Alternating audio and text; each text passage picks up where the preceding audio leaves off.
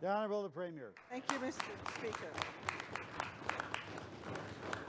Mr. Speaker, this project has had more scrutiny and more review than any project in the history of our province, Mr. Speaker. Mr. Speaker, we brought this project to the Public Utilities Board, Mr. Speaker, spent over $2 million and 9 months. And at the end of that process, Mr. Speaker, didn't receive a recommendation from the PUB, even though we were able to get one from its expert and get one from its consumer advocate, Mr. Speaker. We are not prepared to delay the project for a year, Mr. Speaker, add in excess of $300 million to the project for ratepayers to increase rates, Mr. Speaker, to go through the same process again and probably end up with the same result. Leader of the Third Party. Thank you, Mr. Speaker.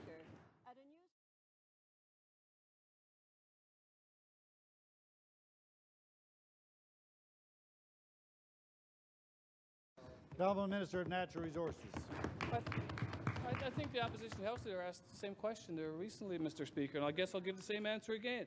Mr. Speaker, the PUB has a role to play in terms of the industrial rates in Labrador. They will set transmission rates, Mr. Speaker. The generation rate will be set by the Newfoundland Labrador Hydro, based on a policy. Mr. Speaker, the PUB will continue to set rates, Mr. Speaker, for residential and commercial customers in Labrador, Mr. Speaker, as they do on the island.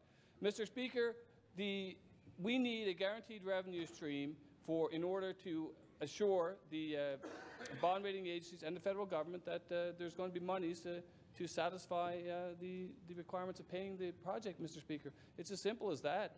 So therefore, there has to be a restricted role of the PUB. The Leader of the Third Party.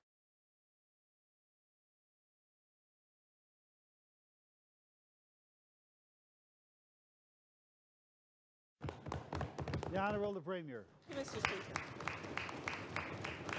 Mr. Speaker, we have answered this question time and time again in this House of Assembly, Mr. Speaker. And it is nothing short of incredible. Not that we shouldn't be asked hard questions, Mr. Speaker, and put forward the answers. And if we have to do that a number of times before people understand, so be it, Mr. Speaker. But, Mr. Speaker, isn't it interesting that the province, through the development of Muskrat Falls, not only provides the most stable and lowest cost rates to ratepayers here in the province, enables industrial development in Labrador, but will earn over $20 billion for the people in Newfoundland and Labrador over the lifetime of the project, and not one question on that, sir. Leader of the Third.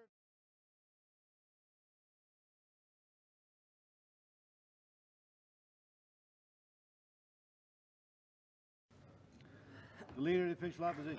Thank you, Mr. Speaker. I might take the Premier up on her late dinner invitee today, or invite, but Mr. Speaker, sanctioning Muskrat Falls at this point is irresponsible. All environmental approvals are not in place. The Aboriginal claims are not settled. The regulatory process in Nova Scotia is not even started, and the Premier refuses to deny any regulatory oversight onto this project in our province. And she has signed a loan guarantee, a term sheet, really on cheesecloth. So I asked the Premier, with so many significant outstanding issues, how could you possibly sanction Muskrat Falls? The Honourable the Premier. Thank you, Mr. Speaker. Thank you, Mr. Speaker. As I have said many times inside this House and outside this House, that when the time comes to make the sanctioning decision, all that needs to be in order will be in order, Mr. Speaker, and that remains true today, the same as it was a week ago.